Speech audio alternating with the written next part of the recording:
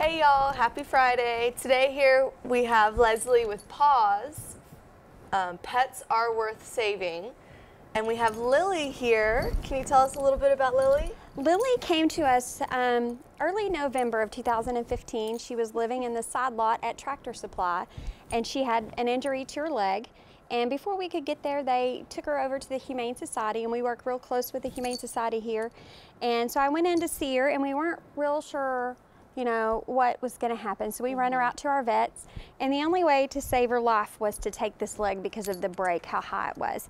And so they ended up amputating her leg, and they fixed some hernias that she had, and she had some abrasions. She's good to go, right? She's Yeah. good. So since then, she's been spayed. She's now completely vaccinated. She's a great little cat. She's probably about a year, between a year and... You can't even tell she has only 3 legs. No, she gets around.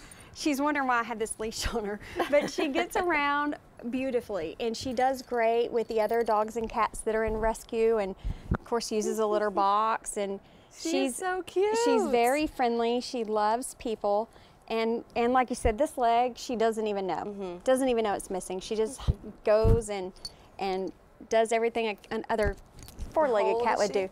She's probably a year to 2 years. Yeah, she's still young. Yeah, she's beautiful. Thank you. Thank you.